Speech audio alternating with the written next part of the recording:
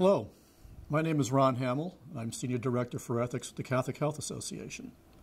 This presentation originated at a CHA event devoted to the issue of healthcare disparities and why the ministry needs to address this issue. The presentation actually focuses on the theological rationale for our need to deal with healthcare disparities. So why should we care about healthcare disparities? Or maybe more important, what requires us to care about healthcare disparities? I'd like to begin with a story of Le Charbon. Le Charbon is a little village in south central France, little farming village. During the Second World War, this village was inhabited by 5,000 residents. Most of them were Huguenots, very devout Christians, very committed to daily reading of Scripture, and very committed to doing the best they could to heed the admonition to love their neighbor. These 5,000 inhabitants of Le Charbon defied the Nazi occupiers of their country and the French government as well that was collaborating with them.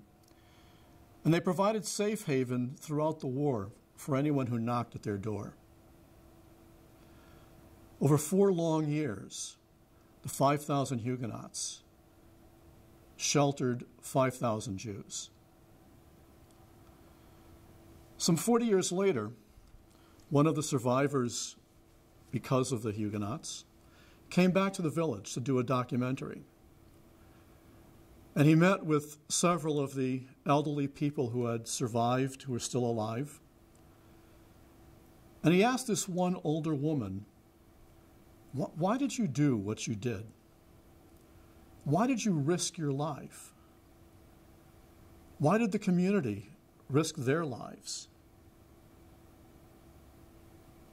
Why did you engage in such heroic behavior? And this elderly woman looked at him and said, well, at first it really wasn't very dangerous. But then it became more and more dangerous. But even then, what we did was not heroic. And she looked at him and she said, this is who we are.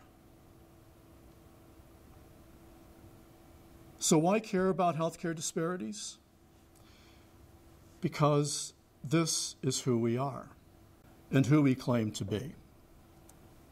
I'd like to spend the rest of our time this morning just reflecting on who it is that we say we are, who it is that we claim to be, by looking at our biblical heritage, our biblical roots. But first, I'd like us to keep in mind one of the central themes of the Hebrew and Christian scriptures is the notion of righting relationships, or making relationships right. In fact, healthcare disparities are disordered relationships. And why is that the case? For a number of reasons. Healthcare disparities are a violation of human dignity. They violate human dignity because part of respecting human dignity is providing those conditions necessary for human flourishing. And healthcare is one of those conditions, as several recent popes have indicated. John the 23rd in Pacem Terris, John Paul II on human work, and Benedict XVI in an address to the Pontifical Council for Healthcare in November of 2010. Respecting human dignity also requires that we respect the equal dignity of all.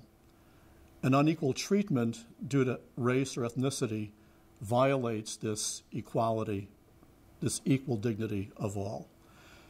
As the IOM report says, racial and ethnic minority patients receive a lower quality and intensity of health care and diagnostic services across a wide range of healthcare services, procedures, and illnesses. Justice also requires that the goods of society be distributed equitably, not equally, but equitably. As Benedict XVI said in this very same address in November of 2010, an integral part of each person's existence and of the common good is to establish a true distributive justice that guarantees to all, on the basis of objective needs, adequate care. Disparity reflects an unfair distribution of societal goods because of race or ethnicity. Justice also requires that citizens have their basic needs met so they can participate in and contribute to the common good. And as we know, healthcare disparities, at least for some individuals, because of increased illness or serious illness, are not able, are prevented, are hindered from participating in and contributing to the common good. Justice also requires a special concern for those who are vulnerable and in any way marginalized, who may not be able to advocate for themselves and may need others to help them to advocate for their own rights and their needs, and thereby to effect change. Norman Daniels, a philosopher, in his book Just Health, also recognizes that healthcare disparities are a violation of justice. He says something to this effect. If healthcare is a good fundamental to human flourishing and a basic human right, then inadequate and unequal access to this good for reasons that are avoidable, unnecessary, and rooted in characteristics unrelated to the need for medical care, such as race and ethnicity, constitutes a violation of justice. It's also a violation of solidarity. John Paul II, in his encyclical on social concern, says, when interdependence becomes recognized in this way, the correlative response as a moral and social attitude, as a virtue, is solidarity. This, then, is not a feeling of vague compassion or shallow distress at the misfortune of so many people. On the contrary, it is a firm and persevering determination to commit oneself to the common good. That is to say, to the good of all and of each individual, because we are really responsible for all. John Paul also deplores the structures of sin in the very same encyclical, structures that hinder full development, and he calls for their conquering by a commitment to the good of one's neighbor. Let's then move on and look at our roots, beginning with our Hebrew roots. God called the Israelite people into right relationships with Yahweh and right relationships with one's fellow human beings. And he entrusted them with the law. And the law was intended as a guide to form this community, to help this community become a community that was marked by righteousness and justice. And the law expected those within the community to respect the rights and the needs of the alien and the widow and the orphan, those individuals in the community who are marginalized and vulnerable. The Hebrew Scriptures describe God as a God of justice, a God who loves justice, who executes justice for the needy, and who demands justice from God's people. And God calls the Hebrew people to imitate God's self, by treating aliens and slaves as God had treated them, by manifesting special concern for vulnerable members of society, widows and orphans, the poor and strangers in the land. So God called the Hebrew people to be a certain kind of people, to be certain kinds of persons, to be people marked by justice and righteousness. And the prophets echoed this. In virtually every writing of the prophets call people constantly back to be God's people, calling them back into right relationships with Yahweh, with their neighbors, with special care for the vulnerable and the marginalized. They called God's people to be just, to be loving, and to be peace-filled. Looking at our Christian roots, who are we called to be? Henry Sigerist, a medical historian, wrote in his 1943 book, Civilization and Disease, An interesting statement. The Christian faith introduced, quote, the most revolutionary and decisive change in the attitude of society toward the sick. Christianity came into the world as the religion of healing, as the joyful gospel of the Redeemer and of redemption. It addressed itself to the disinherited, to the sick and the afflicted, and promised them healing, a restoration both spiritual and physical. And it became the duty of the Christian to attend to the sick and the poor of the community. The social position of the sick man thus became fundamentally different from what it had been before. He assumed a preferential position, which has been his ever since. And why was that the case? We know why. Jesus was sent by God into the world to announce and initiate God's reign of love and mercy and justice, to be God's healing and reconciling presence in the world. To bring healing by restoring right relationships. Relationships, as Dan Solmesi says in his book, A Balm for Gilead, relationships inside the body, but also those between the sick and their families, their communities, and God. Jesus defined his own mission in this way, as we know. The Spirit of the Lord is upon me because he has anointed me to preach the good news to the poor. He has sent me to proclaim freedom for the prisoners and recovery of sight for the blind, to release the oppressed. Healing by restoring right relationships is integral to the mission and the ministry of Jesus. In instance after instance, the Gospels depict him welcoming the sick, relieving their suffering, and healing them. And Matthew tells us Jesus toured all of Galilee. He taught in their synagogues. He proclaimed the good news of the kingdom and cured the people of every disease and illness. Compassionate healing and restoring right relationships and those suffering and sick is part of the announcement of God's reign, of God's way in the world, and makes present that way and the reign of God. It announces and makes present.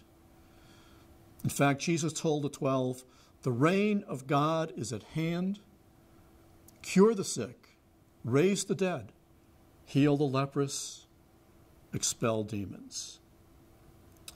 The conclusion of the ERDs tell us Jesus not only taught his disciples to be compassionate, but also told them who should be the special object of their compassion. The parable of the feast with its humble guests was preceded by the instruction, when you hold a banquet, invite the poor, the crippled, the lame, and the blind. These were the people whom Jesus healed and loved. Undoubtedly, Jesus is the supreme example of the disposition to relieve the suffering of others, especially those who are most vulnerable. One of the best New Testament examples of this, of what it means to care for the suffering and to transcend racism in a response to the need of the neighbor, is the parable of the Good Samaritan.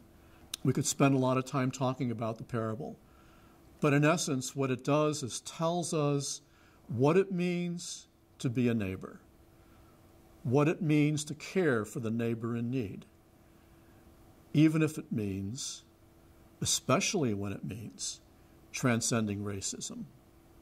And then, of course, we have Matthew 25, which focuses on the whole notion of right relationships, which focuses on justice.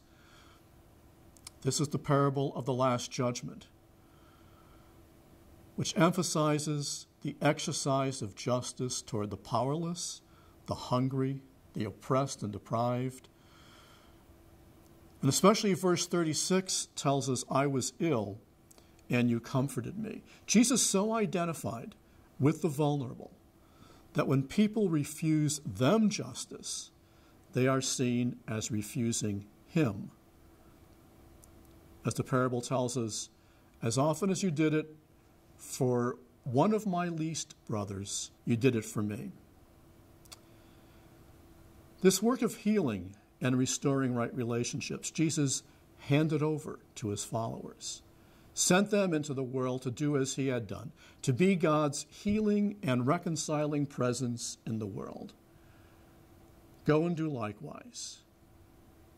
At the end of the parable of the Good Samaritan, Jesus says, which of these three, in your opinion, was neighbor to the man who fell in with the robbers? The answer came, the man who treated him with compassion. And Jesus said to him, then go and do the same. So compassionate care and healing extended to those in need is integral to a gospel way of life, to making present the reign of God. It is a sign of God's healing presence and of God's promise of universal right relationships. So why attend to healthcare disparities? Because of who we are. Our identity as people of God and followers of Jesus. Continuing his healing work, making relationships right, advancing God's way, God's reign in the world. Thank you for your interest in this vitally important topic. To help you consider what you've heard, here are some questions for reflection. They're appropriate for individual use or for group use. Who do I know personally whose health and life have been affected by disparities in healthcare? Which populations in my community or which individuals in my workplace experience disparities in healthcare? And what more can we do as a healthcare ministry to reduce disparities in our community in order to increase justice and build the common good? And I want to thank you for your interest in this topic and for all you do to help bring about the reign of God and to bring about right relationships. Thank you.